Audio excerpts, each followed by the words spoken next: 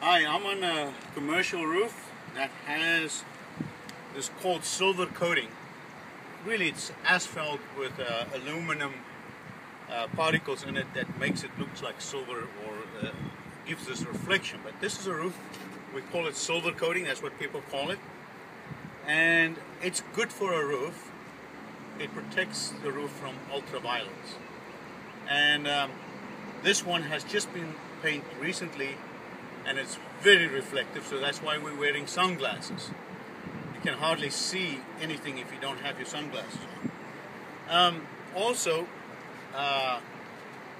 to determine what type of roof this is, you can see these 3-foot sections here. This is a 3-foot width length here, and another 3-foot here. That tells me it's a modified bitumen torch down roof, because I can see the oozing out.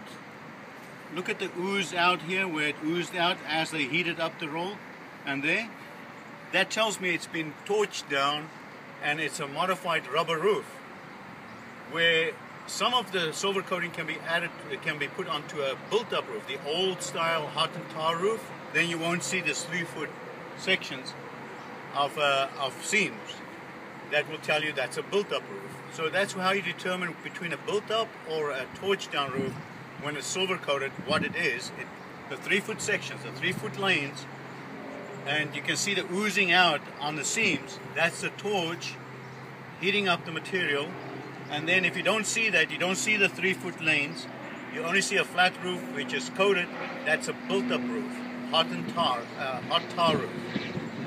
But you don't see them that often anymore. So that's about silver coating. It's good for protection, good for the roof against ultraviolence.